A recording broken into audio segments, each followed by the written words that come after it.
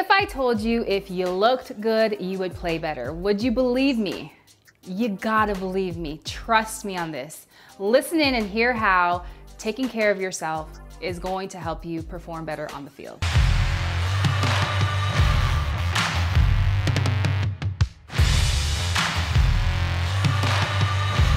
Want to hear how to put your best self forward?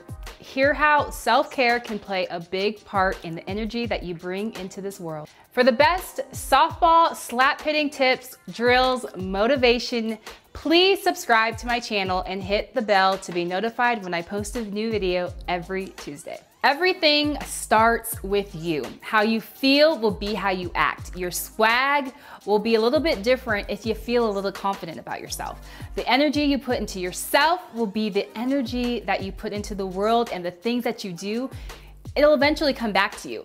So remember, a wise teammate once told me, if you look good, you play good. Who is the first person you see every morning? That's right, you.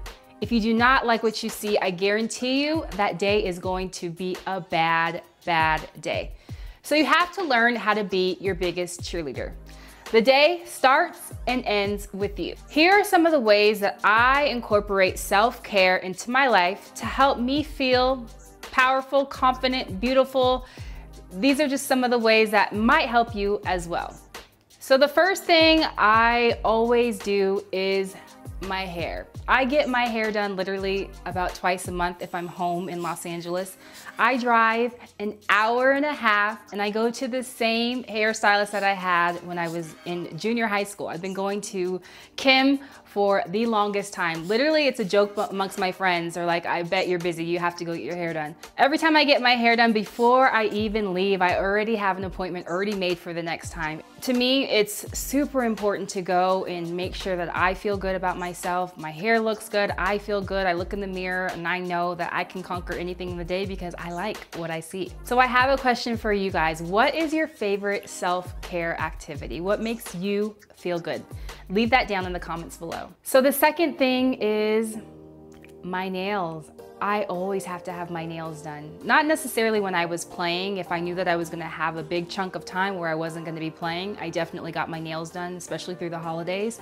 But now that I am a retired athlete, getting my nails done is essential. And it makes me feel like a woman. It makes me feel like a lady, and I love that I could still be athletic, but looking good makes you feel good, and I feel like the energy that you put into yourself is the energy that you're gonna put out there into the world.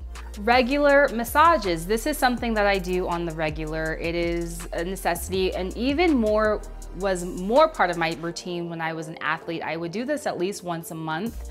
Now I probably maybe once every other month get them. I don't get them as regularly as I did as an athlete, but I love them because they were a way to recover. Not only that, it was a time that I just kind of shut everything down and just be to myself and kind of separate and just be in my thoughts, and that's just super important. So find something that helps you just be in your thoughts, be alone. I think that's a lot of times where we can find self-reflection and find ways to better ourselves.